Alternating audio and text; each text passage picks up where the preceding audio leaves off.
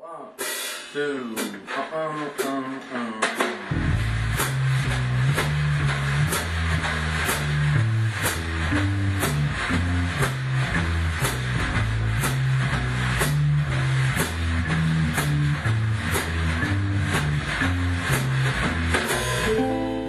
I think that fashion's gone full circle, and as we all know, fashion goes in cycles, and right now we're experiencing a cycle that seems to have gone back to a bygone era, which is kind of like the period that I'm most attracted to is the vintage era, it's the retro, it's the America that we grew up in England that we loved.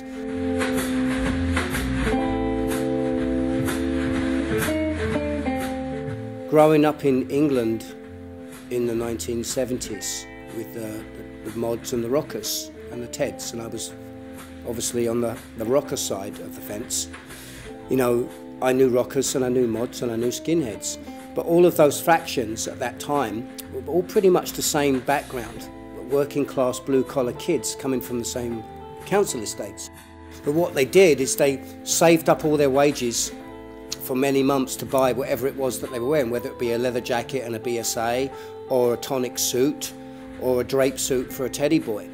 And you know, those outfits actually took a lot of time and planning to get together. And so when they were going on these big runs, say down to Brighton, believe me, the teddy boy was there doing his hair, and the skinhead was there making sure his laces were laced up properly, and the mod was making sure that he didn't have any buttons missing on his jacket before he got on his Lamboretta, and before the rocker got on his BSA and went down to Brighton.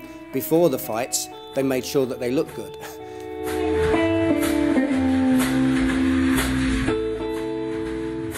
J.S. Sloane's name originates from two different sources, the J being from Joanna Kuno and the S being from Smuddy Smith. And the Sloane actually is taken from a very affluent square in London's Chelsea district, which borderlines Belgravia and South Kensington, and actually just a little bit close to King's Road, where in the 60s and right up through the 70s, sort of the higher echelons of fashion would meet there and buy their clothes and sit and drink in the coffee shops. And it goes back to, you know, Mick Jagger and Brian Jones and all these type of people buying clothes from that area. So the Sloane, actually, there was a nickname, a term for people that hung around in this area called Sloane Rangers, and I thought that would be suitable to use. One thing that I think's missing, that I really miss, it's going to maybe, say, the baker's and buying a loaf of bread off the guy that you've known made that bread, that he's kneaded that dough and he sells you that bread and he hands you that bread and goes, this is the best bread you've got. You can't do that in a mall. The sense of pride with small businesses, which I love, is that the person is passionately involved in what they do. That's what I feel like I've done with this company. We've taken the old school formula of all the pomades and all over the world that I've been traveling for 30 odd plus years, wearing pomades, cutting hair, being on stage.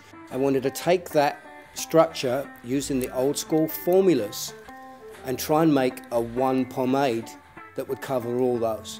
Something that was old school, something for the gentleman, something that looked good, smelled clean, but then bring it up to date, because today's modern man would certainly want to wash it out. My grandfather didn't, he probably had the same grease in there for months, and most of it was probably from his car engine.